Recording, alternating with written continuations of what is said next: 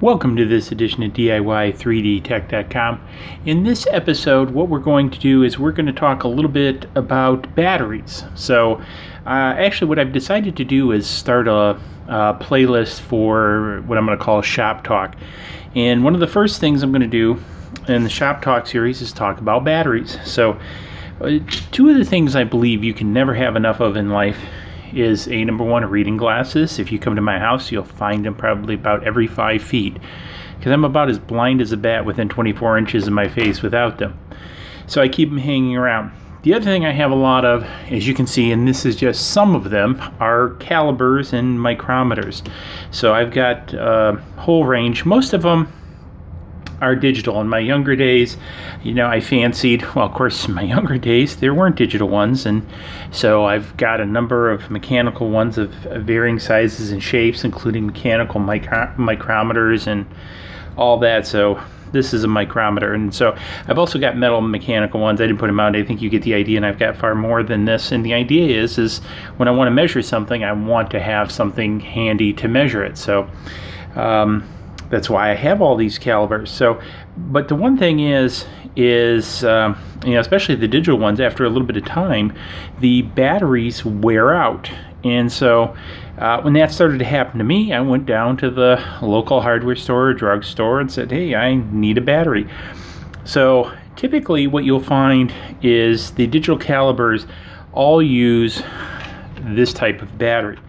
This type of battery is actually an SR44. And so now one of the things to understand about this is this is encoded. So S stands for silver oxide and R44 stands for the form factor of the battery. So when I went to my local Walgreens and said, hey, I need a SR44 battery, they said, well, we don't have SR44 batteries, but that's replaced by an LR44. And I looked at the specifications, and both were basically a 1/2 volt battery. And so I got the LR44s, brought them home, put them in the caliper, and the calipers didn't work. And so I'm thinking, what the heck? I got bum batteries. So I tried a different one. Didn't work. So I did a little research on the internet, and there is a vast difference actually between the SR44 and the LR44. Now the LR44, the L, interestingly enough, stands for something about yay long. I'll put the Wikipedia link below. But long story short, they're an alkaline battery, and the LR44s have a voltage of 1.5 volts. Now, one of the things, notice this has a voltage of 1.55 volts. It also has an output of 200 milliamperes versus 150 for the LR44. So the LR44s, even though they're roughly the same voltage and everything, will not work, or typically will not work in a caliper. I've tried them in all mine, and I couldn't get them to work at all. When searching this on the internet, I found that there are some cases where folks could get them to work for an hour or two, and then they would just peter out. So you really need to get the SR44 batteries. So there is a big difference in this. So anyways, really wanted to share that, and kind of, if you're out there and, you're having the same luck, so you don't spend a ton of money at Walgreens like I did buying batteries you don't need because they don't work. The SR44s are a little bit harder to find. Again, I'll put a link to these down below. I ended up getting these off of Amazon. It was like 10 bucks for a package of I think, let's see, there's 8 left in here, so 10. So about $1 a piece, which isn't bad.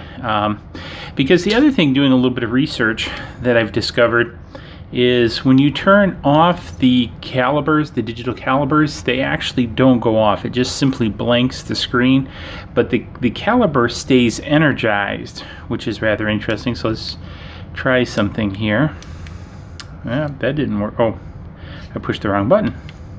So you notice that even with it turned off, it still measured the distance while I moved it while it was turned off.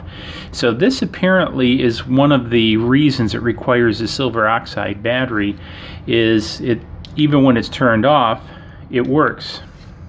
So if I turn this back on again, you can see it measured as I moved it, and then it just displayed it. So apparently the internet is correct, so it just turns off. So Anyways, hopefully you found this handy.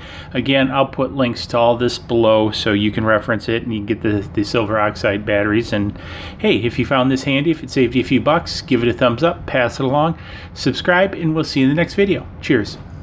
Please click like below and subscribe to the channel to keep up to date on all of our projects.